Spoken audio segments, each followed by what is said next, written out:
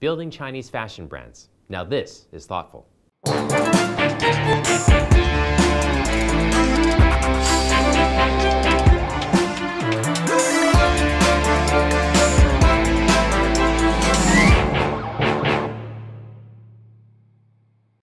Hello, I'm Trevor Lai in Shanghai. This week on Thoughtful China, we're looking at the challenges facing Chinese fashion brands as they try to expand from the ground up. Also, Jeffrey Buchman, a professor in the Advertising and Marketing Communications Department at New York's Fashion Institute of Technology, will tell us whether the world is ready for Chinese fashion brands. But first, with us is Kinsen Siu, Managing Director of Lafayette 148 New York. Kinsen, thanks for joining us. Thanks, Trevor. Now, Lafayette 148 New York has a very interesting story because it's a US-based and US-developed brand, but it's coming to China and it was built by a Chinese family. Tell us a bit about your background. Well, my father started the company 15 years ago, but way before that, he was born in China. He moved to the States. He started out as really just lots of odd jobs. He tried to go to school as an engineer. At a certain point, he got an opportunity to run a factory, and he just kept on building and building. And at a certain point, he realized that really, in order to be independent, he had to start his own brand. So that's what we did.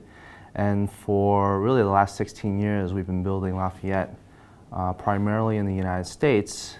And then this year, we came here and we opened up here in Shanghai in China. Was there a turning point or at some critical moment in the past few years where you suddenly said, let's come back to China, your father's homeland as it would be, and say, well, let's come back here and expand here, rather than say continuing your growth in North America and then Europe, et cetera?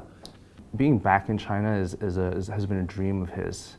All his life. He's always wanted to come back. It was just a question of the right timing. And what is the vision? Tell us about the vision moving forward then for the next 10 years. Do you believe that your brand can be the first truly homegrown, Chinese-built, but international fashion brand? I believe we can. I believe we can. And I'm a little bit confident because I'm from New York, but I probably shouldn't say that, but I think we have a focus in the States on the product and the customer, and I think those are the things that really shine through for any market. So I'll give you an example. Like in the United States, when we opened, we were just this tiny little company in a small little office in Soho, New York, before Soho, New York became cool. Like Soho, New York was just, people didn't go to Soho. And what we did was, and we were competing against these huge competitors. Back in the 90s, it was like Dana Buchman, Jones New York, Anne Klein, for instance, and these were companies that actually are not even in business anymore. One of our questions actually from a LinkedIn member, Julie Zhu, is asking, touching on what you've just said, when a brand is, developing its look and its feel, for the designer, do they think more about the brand style or the audience? I think that's a really good question. It's a little bit, I'm going to have to answer that both are important, but there is a direction.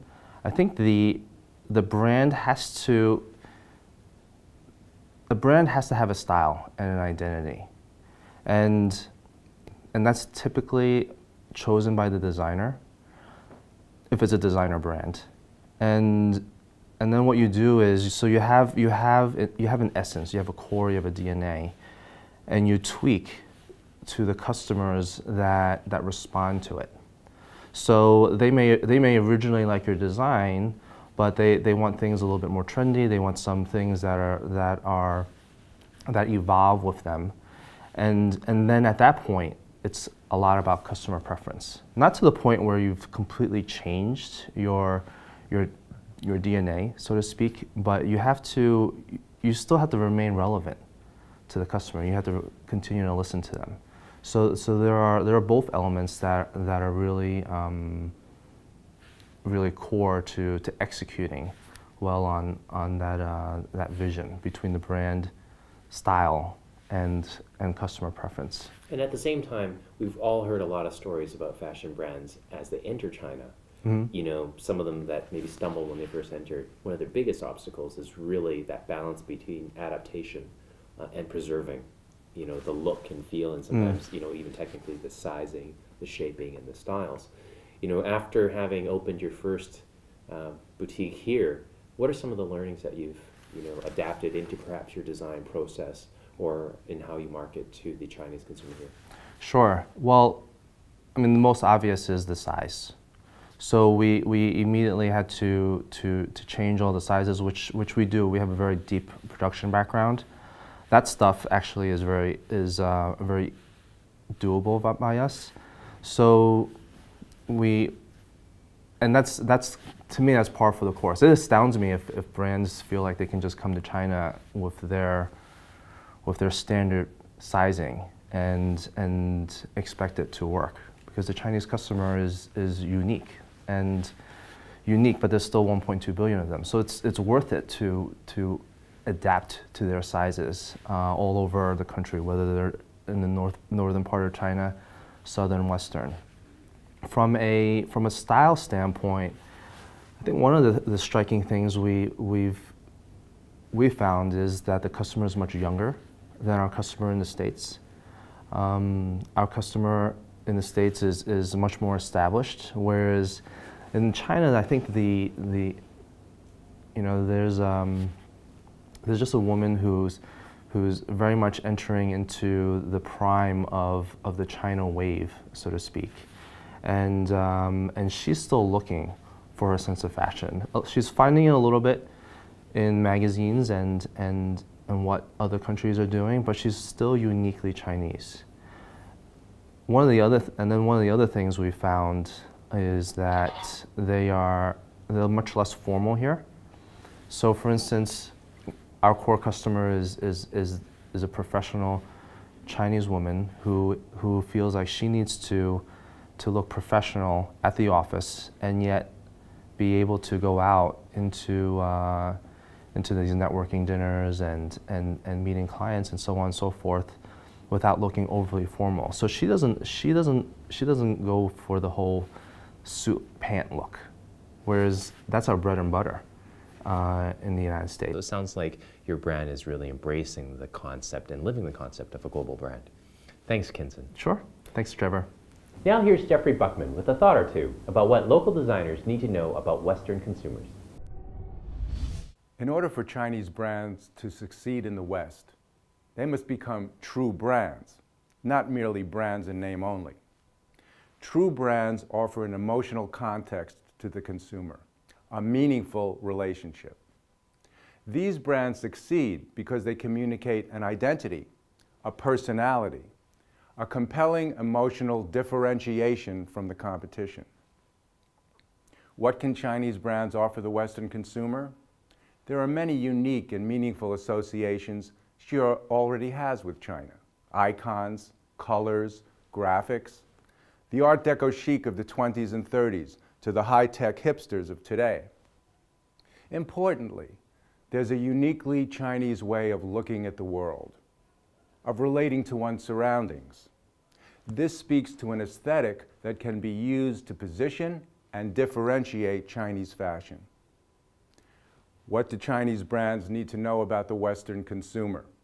The answer is simple, the execution very challenging. Western fashion consumers want to have relationships with the brands they value. They want more than satisfaction from fashion. They're seeking delight. How to do this? First, go into the market and research, not just the consumer, but the environmental factors that influence her. Spend time in the marketplace. Second, identify a group of these consumers large enough to support your business objectives, but small enough to create delight. Get to know them well. Third, seek strategic partnerships with supply chain members. They are your gateway into the market. Fourth, create brand awareness and identity through imagery and brand elements. Differentiate your brand. Fifth, use integrated marketing communications to create consumer awareness, interest, and desire for your brand. Invest in the consumer. Sixth, constantly monitor and evaluate the process. The consumer is always changing. You need to change with her. Seventh, repeat as directed. Finally, large established Chinese fashion companies can take a lesson from entrepreneurial, creative, and energetic Chinese designers that have emerged as important brands to younger, fashion-conscious markets in first-tier cities. These designers are exploring new and exciting ways to interpret and find a voice for Chinese style, which is both compelling and original. Though some of these designers have been around since the 90s, they still convey the energy and passion of youth. New ideas expressed in a uniquely Chinese way. This is what the fashion-conscious Western consumer wants. Thanks, Jeffrey. With me now are two Chinese fashion designers, Masha Ma and Chen, as well as Alton Chow, Managing Director of Chen. Your three labels took very different paths. So can you talk a little bit about your business models and how you started the brands? Ji? Actually, I found my own brand in 2003, and I was fascinating all of the Chinese cultural elements. So the most style I want to create for my own brand is a blend of the inspiration from Chinese elements, and then put them in chic and modern weight. So the business model actually for me is quite small right now, and we are just trying to find the more good department stores to make the shops look proper. Because now, right now, most of my shop is like a street shop. It's quite small, and I do the two different kind of line. One is ready to wear, and another one is wedding gowns. So actually, the requirement from my customer, they try to looking for some dresses and wedding gowns. So I just develop another line to do the service to them. And Masha? Hello there, thank you for having me. I started in London actually. I went to London when I was really young. I studied there I lived there for 13 years already, and we originally started a studio in London after I graduated from Central St. Martin's from the MA. And we showed in London, and then we had a PR in Paris, and then we just decided to shift the entire studio to Paris. And we started in China last July. We had our first studio in the Bound in Shanghai, and we started decorating everything from the scratch from July, and then now we're having around 28 employees in Shanghai, and we have people in office and everything in Paris in between, so traveling around. Alton? Well, the brand was originally started by my wife, Chen, and it started actually in Taiwan as a kind of a select shop. It was something that was an interest for my wife to kind of vent her fashion design needs. And as the stores grew, what happened was it kind of evolved very organically, in which she had opportunities to design shoes because she couldn't find shoes, so then it ended up she would be designing her own shoes, and then that then gravitated designing her own clothes. And now Chen is about 90% all designed by Chloe, with some minor brands of accessories and stuff that are brought in that are primarily due to relationships that we have with these designers. And the brand actually started in 2000, so it's been about 12 years since the brand's been open. We have about 6 locations in Taiwan, primarily in retail centers as well as street venues. In China, we've been around for about 5 years, and we have 3 locations, and we're currently in the process of expanding our operations, and actually in the process of reinventing the brand. One of the big things that's been happening with us is because of our clientele is actually from Taiwan and from China. Chinese people are getting more and more international, so the draw for a Chinese brand has been expanding. And we've actually had some opportunities to now show in Paris Fashion Week. So we just started doing that, and then we're also looking to kind of expanding into the U.S. market. Well, speaking on that, we're interested to hear about your opinions in terms of Chinese designers. And Masha, I'll start with you. With your unique background, actually spending time and going to school, abroad, and actually building a brand abroad first before you expanded here, did you find it was easier because of the trendiness, so to speak, of Chinese fashion, culture, and economically speaking, to actually build your brand in the past few years?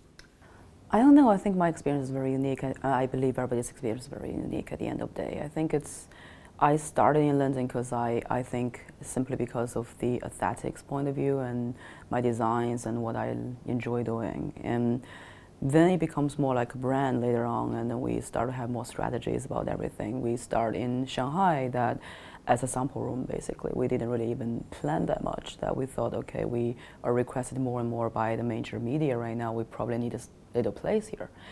And it starts so quickly with all the expansion. We are suddenly in department stores, and we suddenly having more department stores, and then we're suddenly going to have second line, and it becomes really fast and rapidly. And Ji, in addition to your work with your brand, you also are the chairwoman of Shanghai Fashion Week. Can you talk to us about how you've observed fashion trends evolving in China differently than you might see abroad? Yeah, it's been 10 years for Shanghai Fashion Week, and I involved with every seasons. I feel like now we are, I'm based in Shanghai and looking outside of Shanghai, and I'm showing my collection in London for second time, and I feel like the show actually developing more mature in London or in Paris, but Shanghai still try to find a way how to make this more international, because it's quite difficult for us to invite the international media to come over to China and to look at all these young Chinese designers. You mean they'll come here if there's a big Chanel or Louis Vuitton exactly, show, yeah. But when you're trying to promote local Chinese designers, it's hard to attract them. It's hard to attract them, so that's why I had the conversation with the organizations. I just asked them to have the solutions to improve this part, because if Shanghai Fashion Week want to become the part of the international fashion week, we need to have the international medias who care about the fashion and the trends. We're not talking about ourselves, it's your own voice. Sure. We need the public involved more. And what are some of the solutions that you think might help, moving forward? First of all, we need a good PR, like Masha said. The international brands, when they establish the brand in any countries, so the things they have to hire a PR. It's same, including the fashion week. They need their own international PR in London or in Paris. It doesn't matter, but who can invite all these international media come over, and to take care of this, pay attention to the shows or to the Chinese designers. And Alton, you actually talked a little bit about how right now for Chloe Chen, you are looking at repositioning or perhaps positioning the brand for further growth. And as PR and marketing, especially on the digital and social landscape, is that an area that you're putting a lot of focus in? Well, Chloe Chen has been a brand that has actually been more of a love child of Chloe's. It was never started out as, waking up one day and we're going to do a fashion brand that's going to start and we're going to go here, and we're going to go there, we're going to go there. It started out with basic fundamental interest of Chloe wanting to do things that she liked. And the brand has always been revolving around that. How we opened the first store, how we went from Shanghai to Taiwan, from Taiwan to Shanghai actually, how now we're expanding into Europe, even how we went to Europe. Europe was more of an opportunity through friends who saw the value of what we were doing and introduced us to the right people to give us these opportunities. That now leading to some opportunities in the US. When you talk about social media, that's also been something where it also organically grew. Chloe's not a big computer person. She doesn't know how to do all the programming and Outlook and email, but I think what's been very valuable about social media is that it's been very accessible. You can do it on your phone, you can do other things. And what's that been able to do is it's allowed an outlet for Chloe to show parts of her life. And I think that's been very important for our brand, because for people who are interested in the brand Chloe Chen, they're also interested in Chloe. You know, why is it like this? You know, why are her, you know, why do her designs come out a certain way? Also is largely affected by the way she lives her life, the way she looks at life. So I think it's been very beneficial for us. And you know, right now we're very active on Facebook. We have a very large following. Chloe has a blog on Yahoo Taiwan, which is ranked at least top 3 every month consistently in all of Taiwan. We're in Weixin, Weibo. You know, we're thinking about doing Twitter. I'm even thinking about, you know, getting into it and leaving some comments. So I think it's been very helpful, and I think it's been a very good avenue for us to kind of get the word out.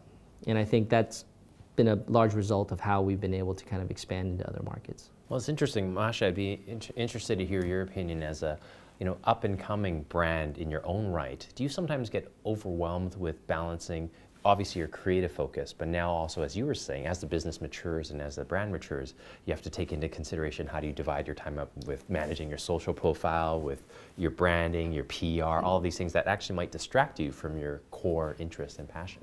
Well, I think Chloe is a very lucky girl that she could find you to help that. She had to marry me for that. Yeah, I know, but even that's luck. like, you don't really just randomly on the street and you bump into this person and you're just like, that's the one, you know. So I think gradually it's like with all the successful designers in the past, whether it's Saint Laurent or they all have their very close-up couple, Valentino, you know, they're their business partners, you know, they do everything for them. They can keep creatively very separated and very straightforward, and so that allows them to do everything. So that is something that only happens when it happens. You can't really, you know, that kind of person, you can't really pay for that. You can't really just say, I'm going to have a salary for that, and not exactly going to work out the way you really want it to. So let's just put hold on that. So if I can't find that person, obviously I'm going to have a manager or someone helping me, but at the end of the day, I have to focus on everything. That it is your own brand, and it does request the full attention. For example, the social media you just said, that it's hugely important in this generation, even in the next 10 years or decades. It is the new way of communicating on a different level with, you know, now we're speaking English, but next generation is speaking social language. That's a completely different way of talking to each other. Burberry just built this new store in London that was completely, you know, analyzing with social media, and everything's linked to one and only device, which is a mobile phone. And I think it's going to the direction that if you don't have an idea about what e-commerce, your online merchandising is, I really don't know what you're going to do for the next 5 years sales. We are, for example, collaborating with American group that rebuilding our entire social media system.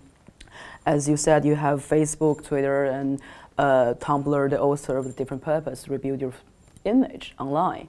That whether you decide to have a Facebook product page or your personal page, it is a new way to filter down the image, which was only on the paper or on the printing on the magazine before, and now it's so easy to get to it. And it's very accessible. It's very accessible, and it's unbelievable how fast it is. That takes 20 seconds for people to know and what's happening with you, you know. So it's very exciting and fascinating. You know, one of the things I find to be really interesting about the social media is that, you know, people knock it a lot for being very flippant and very immediate and lacking a lot of depth. But I think if used the right way, it actually provides a soul for your brand. You know, it offers a separate dimension. It's ongoing conversation that typically in traditional media you couldn't have that before when it was one-way advertising. So I'm wondering, G, when you're working with these independent designers or these young designers in China and trying to help them build their brands, is part of your job really teaching them about what Alton and Masha have said, is that it's really the designer now come entrepreneur has to really have both these sides to their personalities to succeed? Well, I totally agree the social media is part, because I was asking this question to a professional advertising company. I said, you know, as the size of we are, and we're not going to spending lots of time, money and you know, cost to advertising in the public way and all the big brands way, what we can do. And he strongly suggests to using the social media like Weibo, because all the fans, all the followers, they're more focused on what they like. If like the people choose me, they really like me. If they choose Chloe or Masha, you know, they be their fans. It's more supportive. So just like a small club, and you know, the talk about e-magazines or or magazines. So sometimes, you know, how many, like I have, right now I have like almost 30,000 follows. Just, you know, take so quick if I have some information to tell them, and they just, you know, can give me. And they spread it to their networks yeah, as and well. it's amazing, like I needed some helper in Paris and just using my Weibo. And then some people will say, I'm here, I can offer this help. It's just like, you know, in one day you get lots of people and you get what you need. And I'm quite proud of that, because all the people who choose you, they really, I have to say, it's touched me sometimes the way they help you. Sure. Well, and on that note, one of our Sina Weibo fans wrote in a question, and York Liu asked, with all the young domestic, you know, very small shops and very small designers not being able to have a physical storefront, they're seeing a lot of stores opening on Taobao, etc. How important do you think it is for a physical presence now, or is Taobao and e-commerce going to more and more take over as a real viable sales channel for brands? Well, you know, it's funny because as we start to enter, well, not as we start to enter, as we're well into the kind of digital age and social media, and it's interesting because human contact is actually a commodity. You know, the ability to be able to interact with somebody, to talk to people, to have conversation. You know, I equate it to kind of eating out. You know, if I'm at home and I can cook really well by myself and I can eat by myself, what's the need to go out and have dinner outside? It's the ability to be able to interact, to be around other people. And I think having that physical presence, being able to go to a store, touch the clothes, interact with the salespeople, it's a social exercise that really needs to happen. Just, it's a human need that you need to have. So I think having that physical store is really important. And, you know, that actually goes very closely in line with how we train our staff. Like, you know, people in our stores, we teach them how to style, how to suggest clothing, how to, you know, 搭配, you know, mix and match things, so that customers are able to walk away with the experience of not just going there, buying something off a rack and cashing out like a grocery store, but that they're actually learning something, that they're getting, there's some type of enhancement. And I think you can't really, it's very difficult to do that online. With all of the more mature fashion centers, you know, there's always this talk of New York style or Milan style and Paris style. Do you see a point where, or is it even happening now, where Shanghai style is starting to, you know, crystallize? Or do you think that it's still a real fusion of the foreign influences with a bit of Chinese influence, but hasn't really carved out its own unique look?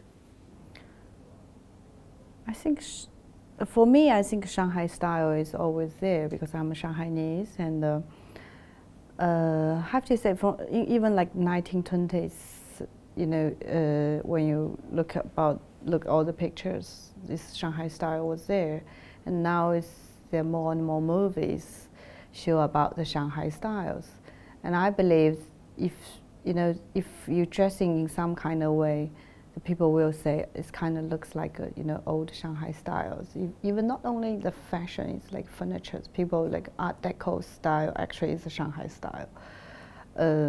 So I have to say, yeah. It is Shanghai style. There's an identity yeah. there, it's forming. Masha, Jenny, Alton, thanks for being on Thoughtful China. That wraps it up for today. Be sure to subscribe to us on Tudo and YouTube. You can also follow us on Weibo and Twitter and join our LinkedIn group. See you again.